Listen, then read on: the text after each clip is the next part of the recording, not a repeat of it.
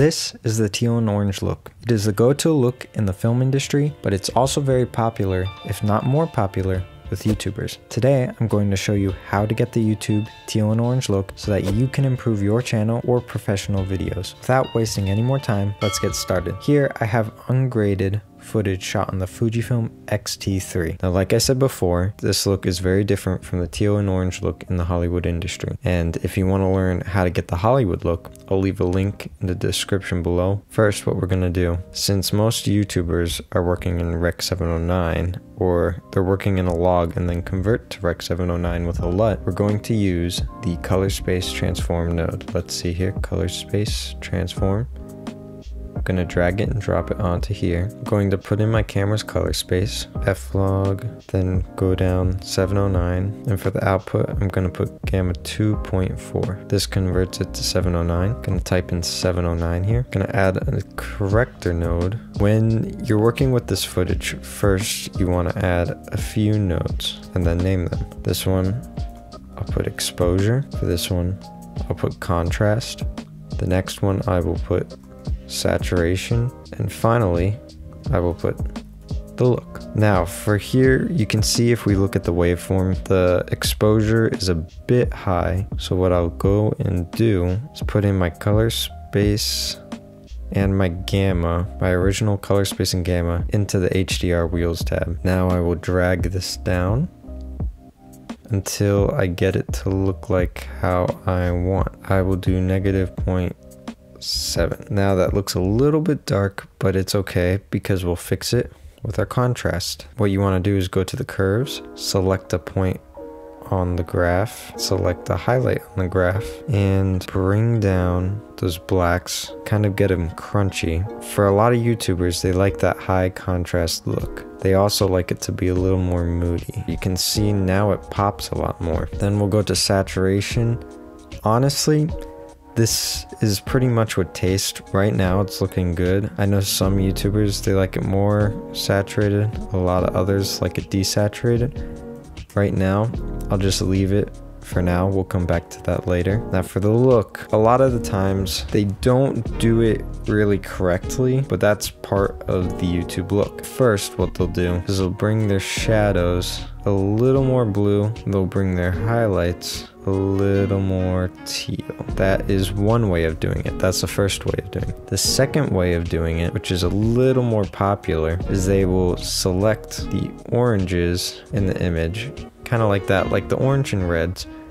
Then they'll clean it up a bit, and once they have that selected, they will invert it so that they're affecting the outer stuff and everything but the oranges. Next, what they do here, the offset, and they'll bring it more teal, and you can see that it works pretty well. The only problem is you might get artifacting by doing it this way, but since this is how YouTubers usually do it, I'm going to do it this way. If you want to do it the other way, YouTubers also do it that way too, but it's not as common. They usually do this. Now this saturation is very saturated, so I might turn it down just a little bit. Now moving on, they might adjust the hues. So let's say there's a few things in this image that I want to make more orange and teal. So what they might do is they'll go to the hue versus hue tab, and they'll really hone in on the teal and orange look. Once we have that, the orange and teal look that they usually do, they usually bring up the saturation on the reds, a little bit on the yellows, and like just mainly the oranges. Same with the blues, up it with the teal, and that creates more separation. And they might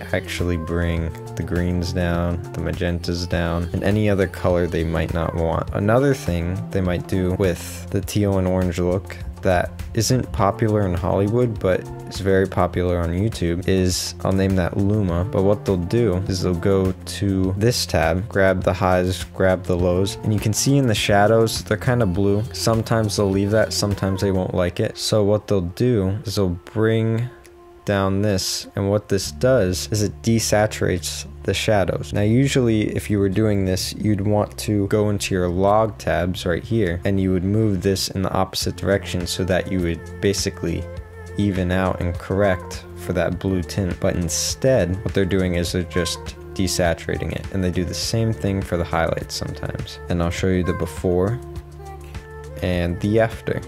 this right here, I'm going to make it more intense. Once you're done playing around, this is like the basic look of how they do it on YouTube. The last and most important thing that you want to do is you want to sharpen your image. You sharpen it a little more than what you expect because they want it to pop. So this is how the image looked before. Turn on the exposure. We made it a little darker because our footage was overexposed. Next, we put in the contrast to make it punchy, like a lot of YouTubers have it. The saturated, we kind of desaturated it, not that much. Then for the look, we selected the oranges, we made a mask, we inverted that so that we could affect the rest of the image, and we made it blue and teal.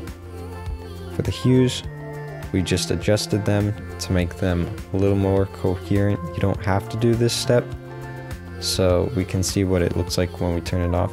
Then the Luma, we adjust the shadows and the highlights to correct them, but we corrected them in a way that YouTubers usually do it, at least back in the day. And then we have the sharpness, which obviously makes it pop more. It looks more natural without the hue change, but if you really want that teal and orange look and you want it to be very heavy, I would use the hue. Anyway, that's it for today. I hope you have a good day and keep color grading.